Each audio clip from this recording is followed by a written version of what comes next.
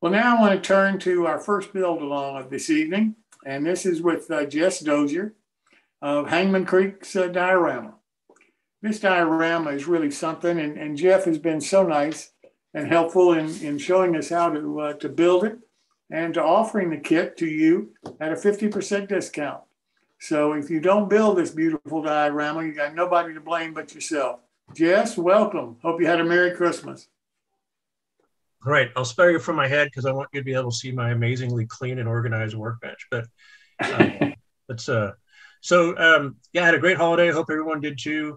So still working on components, but kind of this diorama, we're getting close on all the parts. So all the wood is complete, logboat's complete.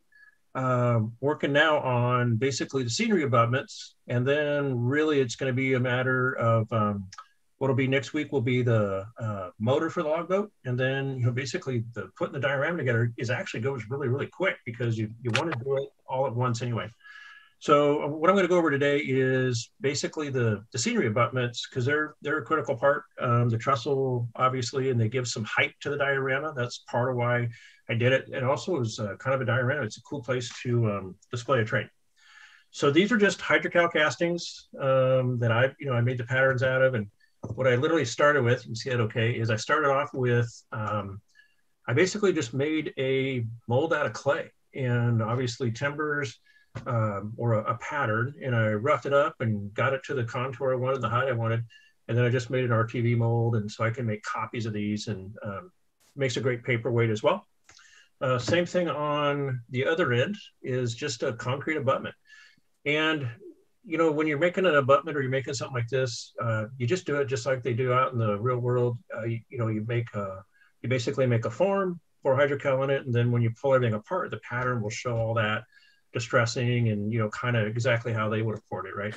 And I put in some cracks with an X-Acto and just roughed it up because again, rarely out there is stuff that's been sitting for a while perfect. Pretty straightforward on how to do these, but I want to go over a couple of things. I did one of these really completely wrong just to show you how bad they can look if you don't do it right. So the way to do Hydrocal is to build up color, Tom York, other folks, you build up color slowly and you do it in washes. And I mean, really thin. When I make a wash, I generally go back and I double the water because I have a tendency to make them too dark. And so I usually go back, and once I do my water, I go back and I just double the water, thin it out. You can always add color. You can never, ever. It's really hard to fix. So this was one all right, but I mean, what you're trying to avoid doing is painting, because once you paint it, it's done. But a wash will soak in, it'll build color, it'll show variation. But if you paint it, game over. Okay, great paperweight, needed one anyway. All right, so I literally started this right before the beginning of the show today, and so this is going to lighten up some. But this is how fast this can be. So what I did is I made up just some variation tones of some burnt umber, raw sienna, a little khaki, and again, a lot of water, not much paint. And I use, just as you mentioned, I use cheap Michael's acrylics.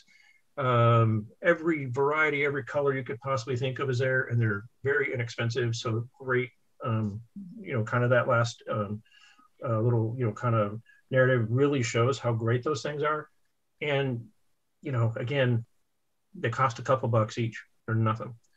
So the way I did this was basically is I just did very light washes and I built them up. Now, if you see some variation on the bottom, the tide in my bay goes up and it goes down a bit.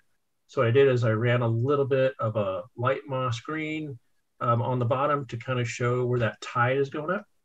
And I don't know if you can see, but this is a trick that you guys are familiar with Downtown Deco. Great company, does really cool Hydrocal buildings. He's been around forever, does great work. But one of his tips and his instructions was to highlight plaster was steel wool. And it works amazing on brick. It also works really good on scenery. So when you stay in this, it's going to be, you're going to get some variation, but it's still going to be pretty even. So I just go back with a little bit of steel wool and I literally just rub across, and I mean gently. And what it's going to do is going to catch the ridges, the highlighted areas. and it's going to take just a tiny bit of that color off. And I do it on the timbers. I do it on everything. But I mean, really, you got it super gentle. You can always go back and add a little bit, but if you're basically you're taking off a little bit of color, right? But it's a neat little trick, and it again replicates nature way better than I can with a paintbrush or trying to be too perfect, right? All right, so let's get down to the concrete abutment. So let's work on that one actually a little bit. So again, this is just Dolphin Gray that's thinned down. Dolphin Gray is good old cheap Michael's, Hobby Lobby, all those fun places. Now, this one I want to show a little bit of age. So it's got a lot of cracks and crevices in here. And so again, this is going to lighten up a little bit overnight. That's fine. And one good thing to do with Hydrocal always before you stain it, Hydrocal is very dry, especially if it's been sitting for a while. I literally ran these under a faucet for about 10, 15 seconds just to get a little moisture on them. You can mist them. Try not to do standing water, but I literally will immerse them in water. And what that's going to do is it's going to it's going to make them absorb colors pretty evenly. What can happen if they're real dry, they can mottle a little bit. And so sometimes you'll get little streaks, and then that takes a little more work to get them out. So again, immerse in water. And I just did successive washes.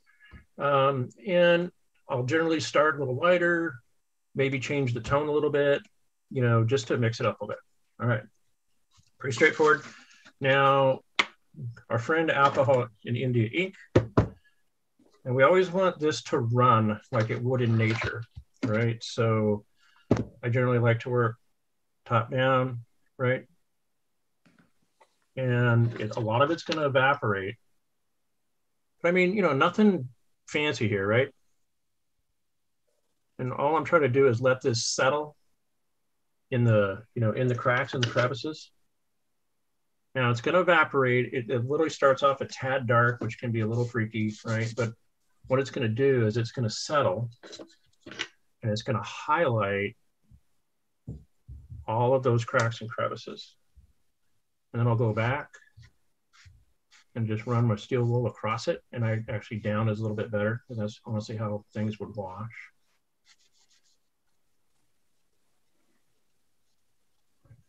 So we're really pretty straightforward, but I don't know if you can tell, but it really highlights the cracks and crevices in there really well. And I'm a huge fan of, I love moss. I don't know why. Maybe it's a little bit of a Northwest modeler, but anything that you can get some variation in color in Hydrocal or piers and any of those kind of areas will, wherever moisture settles. For me, it's just a place to introduce a little bit of color.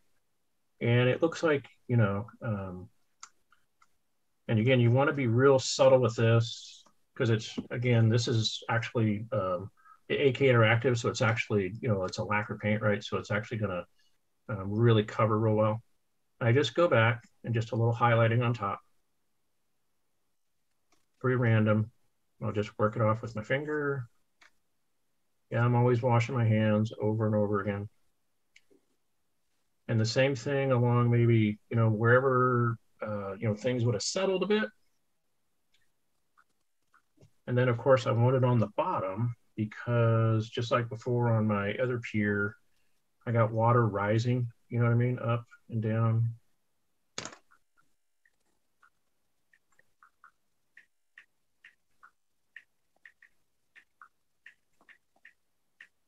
And if you do like this, maybe might be a skosh too much, but that's okay. I'm just going to take my steel wool and I'm going to work it off. If I can find it in my amazingly organized workbench. So again, really simple, but little things like that sort of add up. And again, you don't have to take too long. So what I'll do is I'll go back.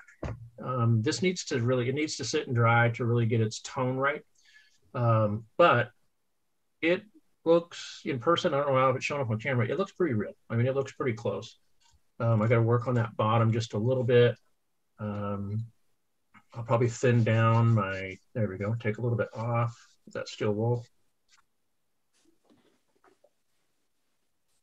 And again, everything, I don't know, one of the big things, and this is one that took me a long time to learn and I still screwed up, is there's times when you paint something, you want to paint a locomotive. What you don't want to do is paint scenery or paint things that are in nature. Color builds over time. And so successive stains really make a big difference when you're trying to replicate things that are out in the world, right? All right, so something pretty straightforward, pretty simple on that one. And this will lighten up a little bit too overnight. They're always a tad dark initially, and then they'll lighten up a bit. But this one too, it's in a pretty wet area, so I'm keeping it pretty dark. I put a little bit of moss on the timbers here, a little bit on top. And even though this stuff's gonna get covered and hidden, and this too will get a little bit of brush on it when it actually goes on the diorama, it'll get a little sprinkling of dirt, even though I'll let it wash down. But the more that you take this to a high level, then when you add layers, it'll really make a difference in how it looks, right? Basically, that's it for today. So next week, logboat motor, and again, here's our logboat.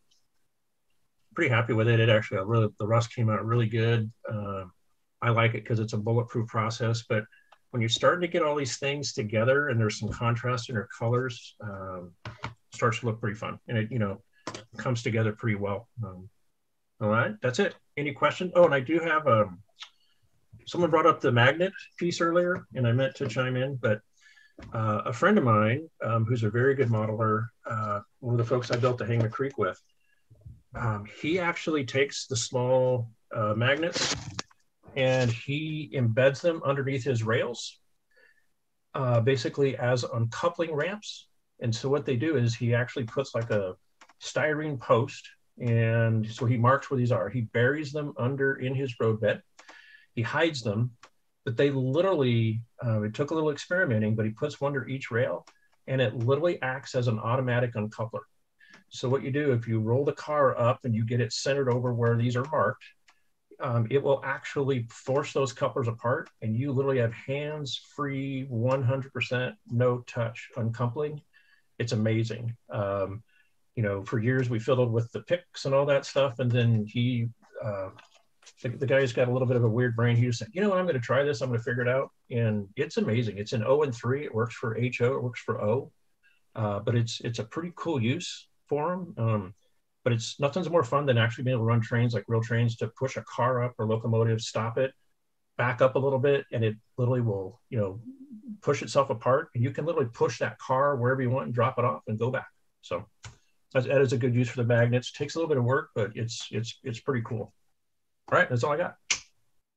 Yes, I wonder if you could give me his name and a contact, because I'd love to have him come on the show and talk in detail about how he does that and show us.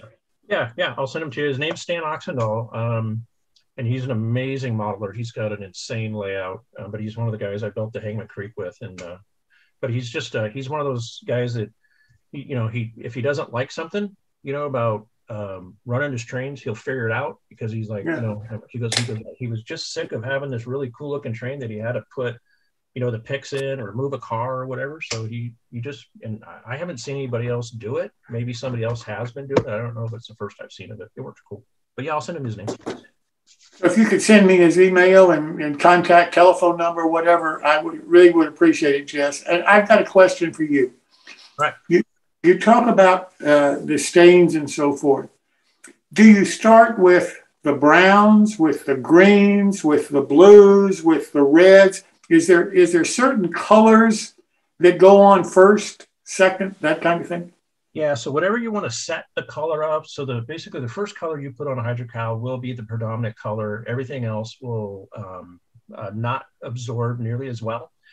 So the general rule is whatever you want it to be is what you need to start with. So if you want a gray, a light gray, you need to start with light gray. I generally like to work lighter to dark, because again, that simple rule, you can't fix this, right? It's done.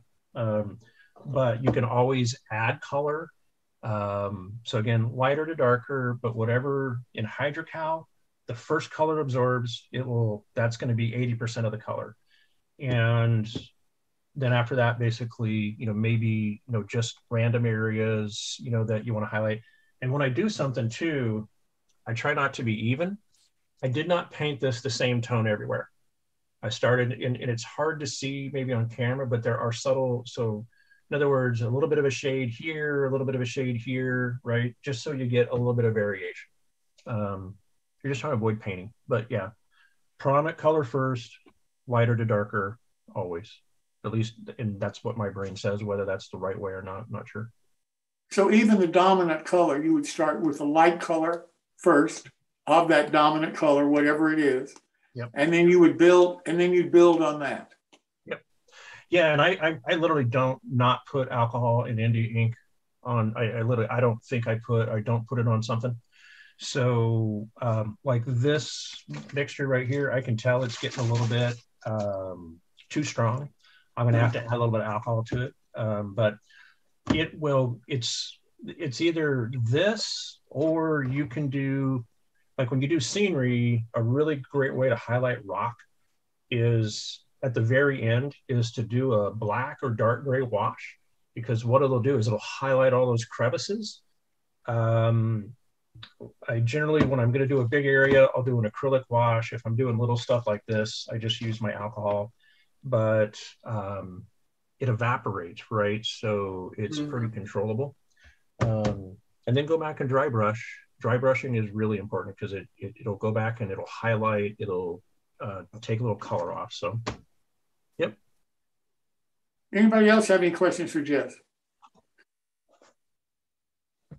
Jess, thank you so very much. Hope you have a nice new year, and I look forward to seeing you next year.